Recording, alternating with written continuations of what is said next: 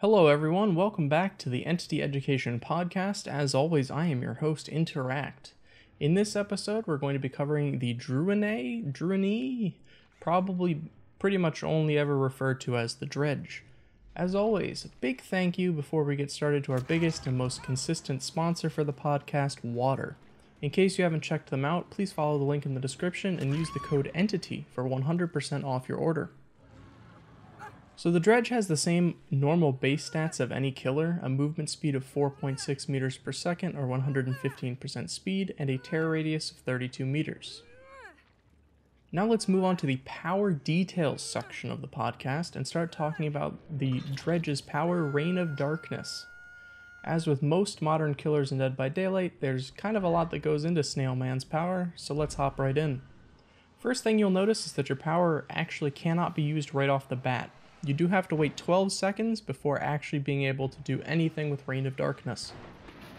Once your short startup timer is over, you'll notice a few things change. Firstly, you'll get 3 tokens by default in your power icon in the bottom left, and you'll be able to press mouse 2, PC of course, to start channeling Reign of Darkness. This will do a few things and give you a few options. Firstly, the Dredge moves at 3.68 meters per second or 92% speed while channeling Reign of Darkness. All lockers on the map will become highlighted in white and have the red flaming arrow icon above them for the one that you're targeting. The Dredge will also leave behind a remnant in the exact spot that you started the channel. Survivors will be able to see this remnant and can destroy it by just walking into it. Next, you'll notice that you have 2 options for what to do. You can press mouse 1, once again PC of course, to return to your remnant, or press left control to teleport to the highlighted locker. Or you can stop pressing mouse 2 and you'll stop channeling. So let's start off by talking about returning to your remnant. By default, the remnant will not only remember the spot that you started the channeling, but also the direction you were facing when you started channeling. If you choose to swap back to the remnant, it automatically turns your camera into the same orientation as you were when you placed it, which can be a little disorienting, although you will kind of get used to it in time. And do remember that if a survivor touches your remnant, it gets destroyed and you lose the ability to warp back to your remnant. So now let's talk about what happens if you choose to teleport to a locker. Obviously you'll start teleporting to the locker, moving at a speed of 12 meters per second or 300% speed. You'll notice that the charges on your power icon will go down by 1 after a teleport. This is the amount of times you can chain together teleports to different lockers, if you choose to. If you teleport to a locker that for some reason has a survivor hiding in it, you'll automatically pull them out of the locker and they'll be on your shoulder as if you've grabbed them. The same goes for if a survivor tries to get into a locker that you are currently hiding in. Survivors can lock lockers, which makes sense, and will cause you to not be able to leave the locker immediately after teleporting, and locked lockers will be highlighted in yellow while you're teleporting to them, so you know that you're teleporting to a locked locker. Locked locker. Yes. It takes 3 seconds to break out of a locker that has a lock on it by default. You can hide in a locker for 8 seconds until you start giving off a kind of a menacing warning sound to nearby survivors, and they'll see that the Dredge is hiding in that locker. It's fairly noticeable. You may also notice that your field of vision, or FOV, will get bumped up to 120 degrees while chilling in a locker, letting you kind of see your surroundings a little bit better while camped out in a locker. Once a lock on a locker is broken, why is this so hard to say? It cannot be replaced. It can only be locked a single time. If you notice a lock on a locker while running around, they're kind of brightly lit with like an orange-ish aura. You can just basic attack it to break it. It only takes a survivor about half a second to lock a locker, and you will have the normal cooldown of hitting something after breaking it, so you kind of lose a little bit of time in that exchange. Now there is a bit of weirdness as to how exactly multi-stack lockers work in terms of if they are locked or occupied or both unlocked. Teleportation seems to prioritize a survivor who is in a locker currently and then a locked locker over any unlocked lockers. So essentially, if there's like a double stack of lockers, 2 lockers right next to each other that spawn in a group consistently, and one of them is locked, survivors can kind of screw you over twice by locking one of them. You teleport to that double stack, you break the first lock, they lock it again. The next time you teleport to that double stack, you'll be in the other locker that now has a lock on it as well. So survivors can kind of mess with you and make your power not as useful if they're really smart about it.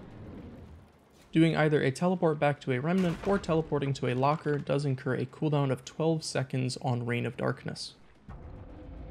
So now let's get into the more passive aspect of the Dredge's power, Nightfall. Nightfall will go off once you reach 300 charges of Nightfall. The Dredge will just passively gain 0.25 charges per second by default, which is extremely insignificant and would take 20 minutes of being AFK to just have Nightfall go off naturally. However, there are other ways to gain charges. Every time you injure or hook a survivor, you will gain 20 charges of Nightfall. Do remember that injuring is when you put them from healthy to injured, downing them does not give you an additional. That's where the hooking comes in. The Dredge will also gain 10 charges of Nightfall if you teleport back to a remnant. For each injured survivor in the match, you will gain an additional 0.75 charges per second on top of the baseline amount. That means for a single injured survivor, you're getting 1 charge per second. For 2 injured survivors, you're getting 1.75 charges per second. For 3, you get 2.5 charges per second. And with all 4 injured, you'll be getting 3.25 charges per second. While you are just sitting in a locker, chilling, you gain 6 charges of Nightfall per second. I'm a little unclear if it counts the time spent teleporting between lockers or not. The code isn't very clear on if this functions or not, but visually, it seems like Nightfall charges faster as soon as you start a teleport to a locker. So I believe that as long as you are in the teleport animation or sitting in a locker, you're gaining these 6 charges per second. If all of that is just too much math for you or just too confusing, the main takeaway is that as long as you are teleporting around, using your power, hitting survivors, and hooking survivors, Nightfall is going to charge up a lot faster than if you aren't doing all of those things. Once Nightfall reaches 85% completion, all players in the match will get a special spooky noise and the edges of their screen will sort of flash, kind of letting everyone know that Nightfall is imminent.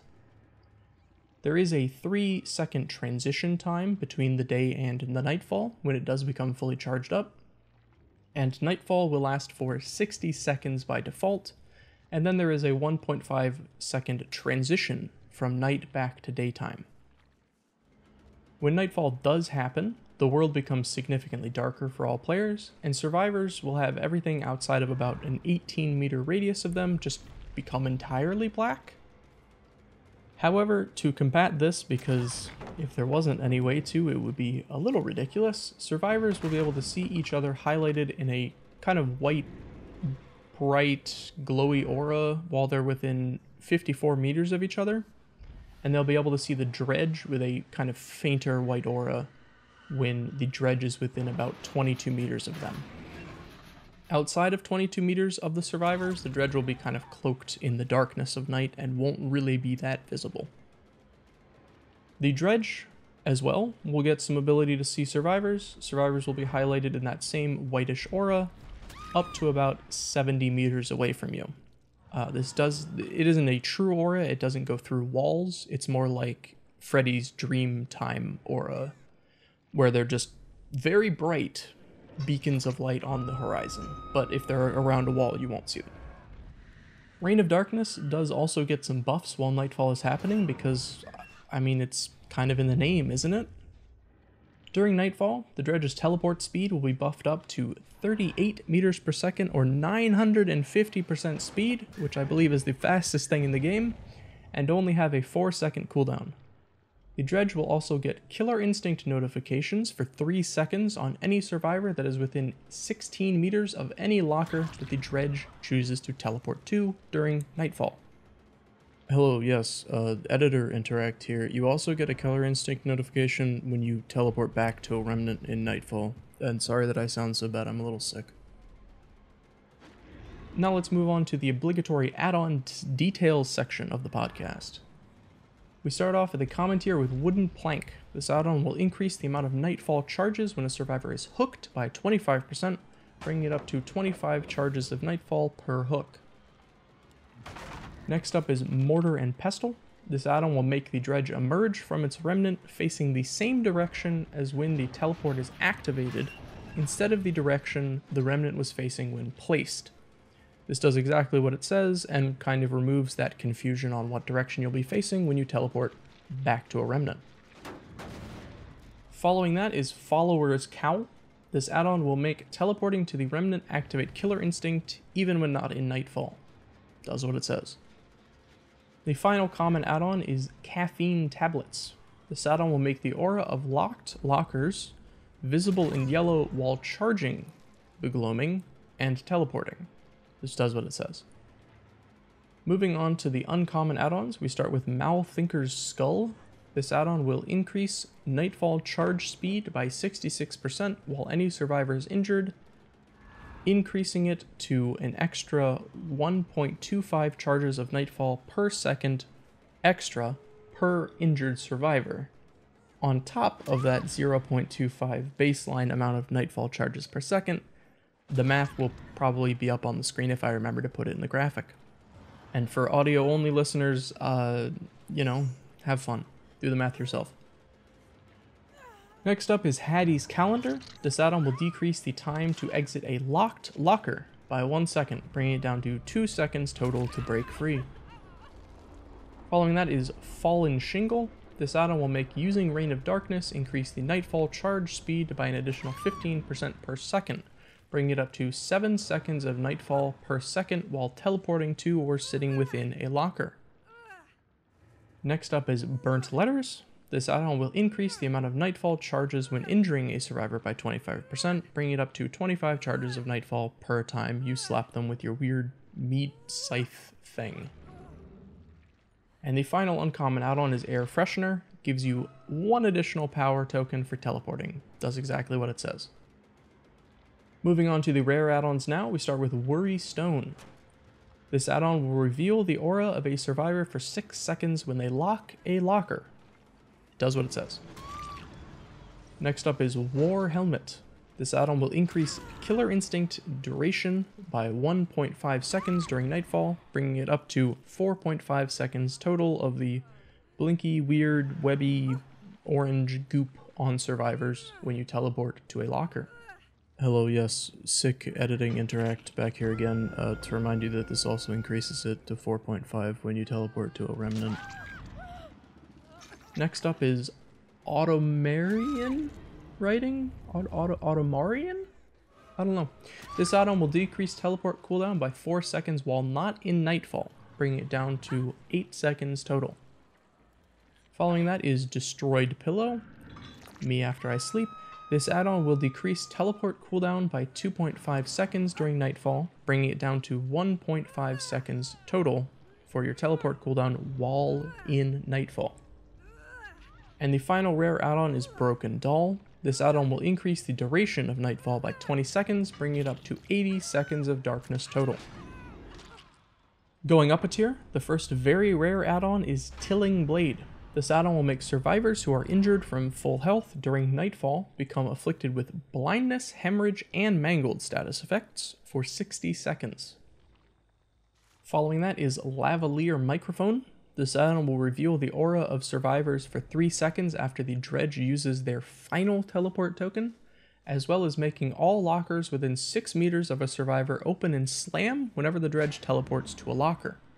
This is a fantastic add-on for just kind of dicking around with the survivors.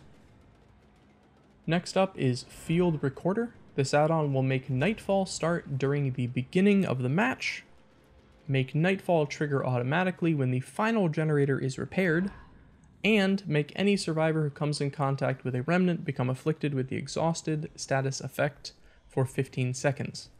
This does what it says. And finally we have Boat Key. This add-on will increase your teleport speed while not in Nightfall by 5 meters per second, bringing it up to 17 meters per second, or 425% speed, as well as breaking all active locks on lockers when the final generator is completed. The wording is a bit odd on this one, but I did test it. It only functions when the last generator is finished. So let's talk about the Druinese ultra rare add-ons. We start with Sacrificial Knife. This add-on will make it so exiting a locker during Nightfall will block all vaulting locations within 16 meters of that locker for 5 seconds. And the final ultra rare add-on and final add-on in general is Iridescent Wooden Plank. This add-on will afflict survivors with the exposed status effect for the final 12 seconds of Nightfall, making it so you can instantly down them right before it becomes daytime, I guess. So now, unless he flaked out on me, let's go to a special guest to talk about the Teachable perks. Welcome to the podcast, Mr. Otzdarva. Maybe you've heard of him.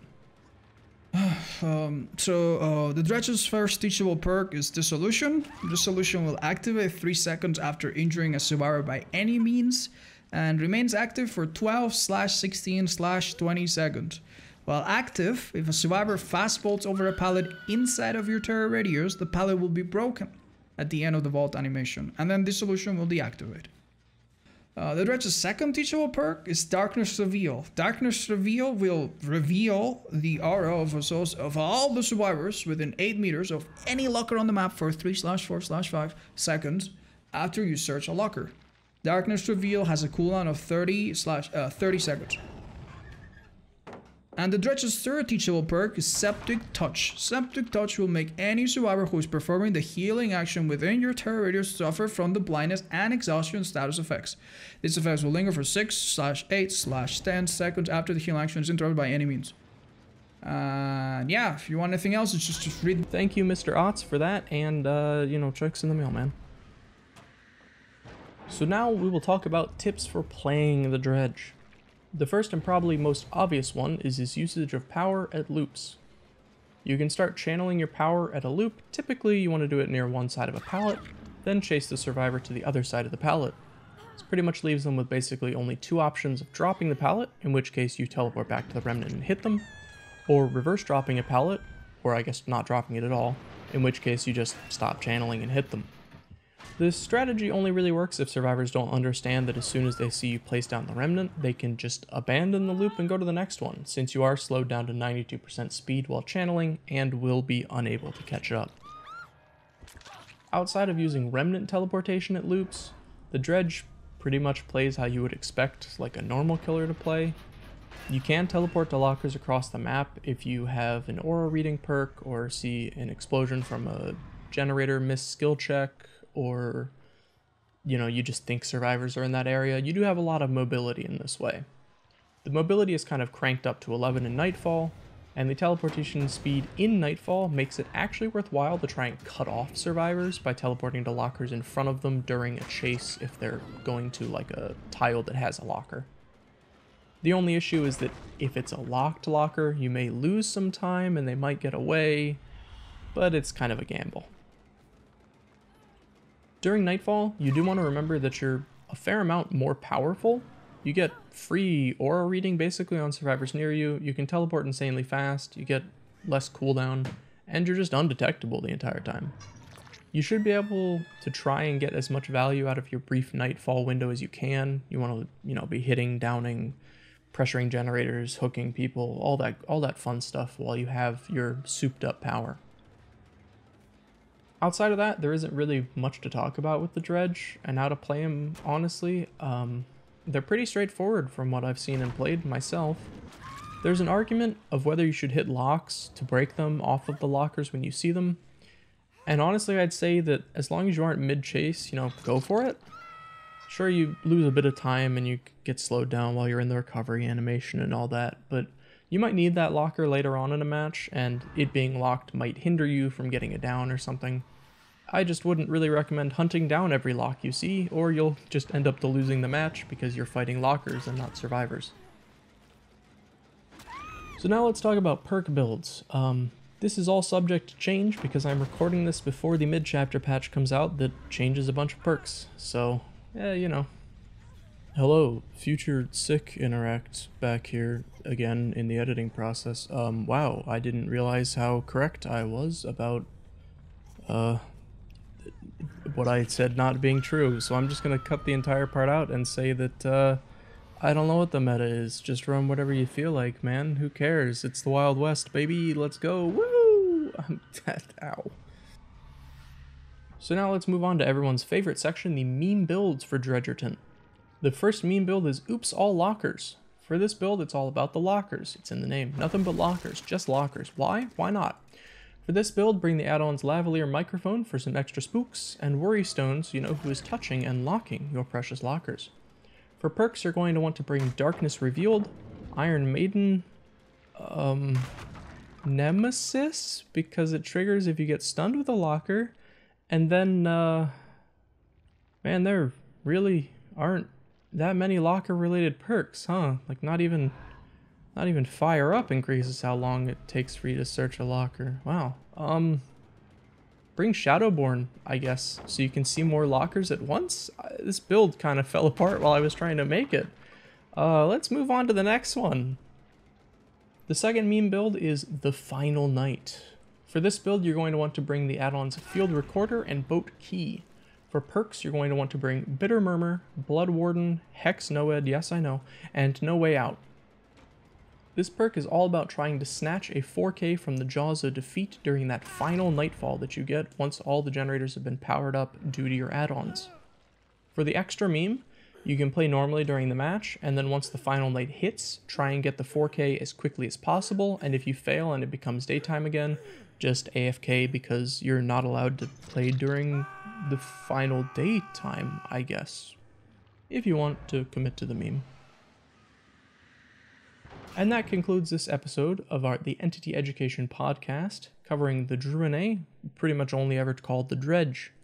As always, links to social media, thanks to the sponsors. I have a Twitch stream that I don't ever stream on. I have a Patreon. All that stuff's in the description. Leave a like if you liked the video. Subscribe for more in the future, maybe. I don't know. Thanks as always for watching, and I'll see you in the next one. Goodbye.